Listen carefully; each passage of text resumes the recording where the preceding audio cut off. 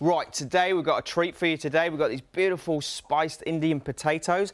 Beautiful potatoes there. We've got red capsicum and aubergines and all these spices in there. We've got turmeric, mustard seeds and these curry leaves as well. These are great, so much flavour in these. So fantastic potato dish, and then we've got these beautiful rangitikki chicken, corn-fed chicken thighs on top. So it's all going to bake together in one pot. It's great, and you can also do this recipe just the potatoes if you want, or put it, mix it and match with anything else you want to do. So a little bit later on in the show, I'm going to show you how to create this fantastic meal. Mark, you've got an Indian-themed dish for us. Yep, that's right. So it's all based around these potatoes, and then we're serving it with the rangitikki chicken on top, which is great. Great pairing with sort of all these curry sort of flavours and Indian flavours with chicken. Well, just taking a look at this board, it looks fantastic, and then add on top of that our corn-fed, free-range rangitikki chicken thighs. It's going to be beautiful. You quite like the thighs, don't you? Because it keeps nice and moist when you're cooking. Definitely. Yeah, it's a great piece of the chicken to cook. You know, it's a bit more forgiving than the breast. Yes. But and a little bit tastier as well. Nice. Okay, well let's get cracking, because it looks like we've got a bit to do here. Well, yeah, it looks like there's a lot of ingredients, and there are a lot of ingredients, but it is pretty simple. Good. One of those one-pot wonders which you love. I do, yes. Less dishes, easy to make. Right, so get your potatoes, peel potatoes, wash them, and then we'll just dice them up. So roughly the sort of same size, so they're all going to cook evenly. And we're going to blanch them first, right? So I've just got some water on here. Yeah. So I'm going to pop the potatoes in, salted water, bring it up to the boil, simmer it, and we're going to cook it for about 10 minutes. So we just start in the cooking process for the potatoes. We don't want to cook them all the way. Right. Because all the vegetables are going to go together and cook in the oven. Right. So the potatoes are harder. They're going to take longer to cook than these vegetables. Okay, so you got to make sure that these are all the right size, okay? That's what you've got to do first. Yeah, and we're just cooked unevenly. Exactly. So we're going to start the cooking process. So I'm going to roughly cut all the vegetables the same. Yes, I noticed that. Similar sizes. Size, yep.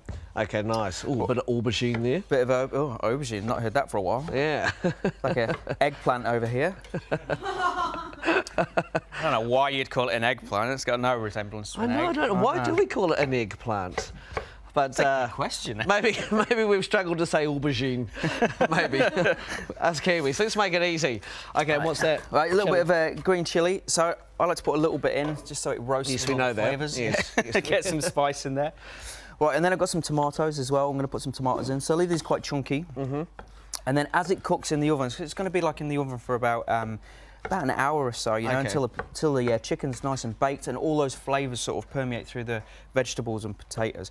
But then as it cooks, you know, because there's a lot of moisture in the tomatoes, they're going to sort of mush up and just concentrate in flavour, so it's great. You'll get these nice, beautiful little flavoured pockets as you eat it. OK, speaking of the oven, should we be preheating it as we speak? Yep, cool. Preheat it, so 180 degrees, get it all ready to go in. So whilst it's warming up, you can do all this. OK, so the onions as well, you've chopped at the same size. If you take a look at this dish, you can see that every vegetable component we've got there, very much the same size. Right, so I'm going to give that a light seasoning now. Apart from the chilli, thank goodness. OK. Got the chilli those big chunks. Woo! Right, so that's the start of the process. We've got the potatoes in here, so after about 10 minutes, when they just start to sort of cook on the outside, we're going to drain them off. We're going to pop them in there as well, and then we're going to make a spice mix. So we're going to cook that out in a pan, and then we're going to fold it through all the potatoes and the vegetables a little bit later, and then we're going to serve it with some nice yoghurt, which I'm going to start making now. So we've just got some plain yoghurt. Yes. And then I've got some ginger. I'm going to chop some ginger through it. Got some lemon juice and some mint, and we're going to blitz all that down together. Okay, that sounds like an interesting mix. Ginger and yoghurt.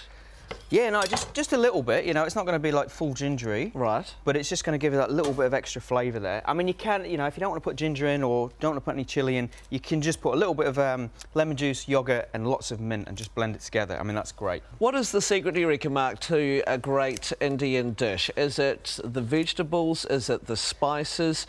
What do you think is the most important component? It's got to be the blend of spices. OK. And you've got to cook them out, you know. We're going to do that in the second part. You've got to cook them out, control that heat, and bring out the flavours of those spices to really maximise it. OK, I've got a question for you, Mark. Yep. OK, do you shop at local stores? Oh, definitely. Okay, love local shops. OK, good. So you would know the names of your local store owners? Well, I certainly do.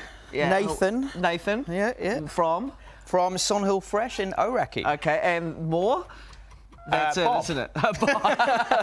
When you find a good one, you only need one. That's right. We're up to the spice making part now, so this is important, isn't it? Yeah, right. So get a pan, medium heat, nice bit of oil in there. Yeah, that's a good bit of oil. Got some Yeah, but we're going to flavour the oil. It's going to bring out all the flavours and it's going to coat all the vegetables. So there's no oil in there. Okay. So we've got some mustard seeds in here. Mustard seeds, yes. And then curry leaves as well. Right. These dried. You were raving about them before, full of flavour. Oh, massive amount of flavour. And this is what you want to do. So just keep it over that medium heat. Yeah. And we just want to start toasting them and caramelising them. Got some turmeric as well. You can smell that already. Pop in. Okay, so this is an Indian dish. This is a very important component of this dish. You've got to get this. Right, and then I've also got some ginger and garlic. So I've just chopped it finely, but you can grate it if you want. It's like really good if you just do it over the grater. It's really fast and goes straight in there.